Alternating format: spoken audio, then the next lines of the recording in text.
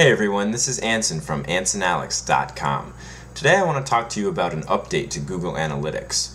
Google Analytics now allows you to view hourly reports. Previously, users would have to create their own custom report based on the hour of the day to see how many visitors they were receiving each hour. Although this custom reporting served its purpose, it was bulky and it didn't really give us the amount of information that we could really get if Google built in this feature to Google Analytics to begin with. Well, today, I'm not even sure exactly when this feature was released, but I noticed it today and I couldn't really find much documentation about it, so I figured I'd report on it. So I'm going to go over here to my Google Analytics account, and you can see that I'm in my standard reporting. Obviously, I have the new version of Google Analytics, so you're going to have to start using the new version of Google Analytics if you haven't already. But once you're in here, you'll notice that over here, where it used to just say day, week, and month, I now have a tab for hourly reporting. So let's go ahead and let's just go to yesterday's statistics, so we can only look at one day because it's going to be a lot of information if we look at a whole month by the hour, but we can do that and we can actually gain some information from that as well. So here's yesterday's statistics. Now I'm just looking at the daily view.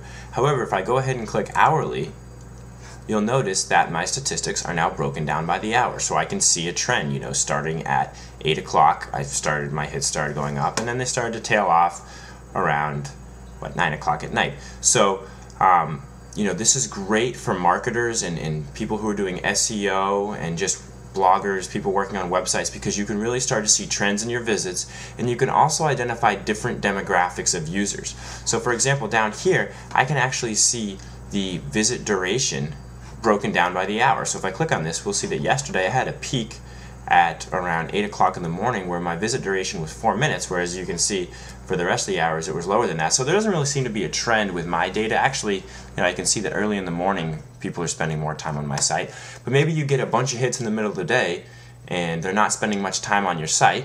But then at night you're not getting as many hits, but the hits that you are getting are more engaged and they're spending a longer amount of time on your site. So you can identify that you have two different demographics of visitors at those different times during the day. So I'm really excited that Google has implemented this hourly reporting in Google Analytics, and I can't wait to hear what all of you think and how you're going to use this to increase the success of your online endeavors, your websites, your blogs, your online stores, whatever you're doing out there. So I'd love to hear what you guys think. Leave some comments, give me some video responses, and enjoy the new hourly reporting in Google Analytics. This is Anson from AnsonAlex.com.